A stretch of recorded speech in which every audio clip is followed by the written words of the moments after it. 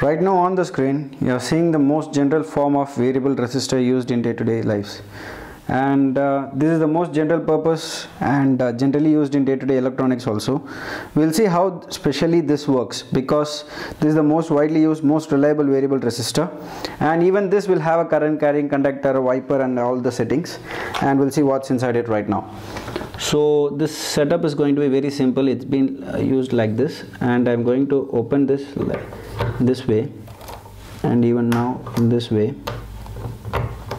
So I have one more like that. So yeah, I've got it, and one more. I've done.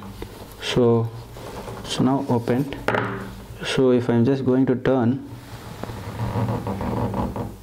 you can see it very clearly that once I just loosen it, you can see the conductor over here, right over here.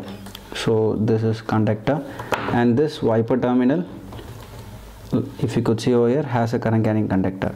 Now when I turn it like this, so I'm holding this, it touches the various part of this conductor, and as a result R1 and R2 varies and you get a differential output. This is the most reliable setup, and many people opt for this, and you may see it right now. It's very clear, right?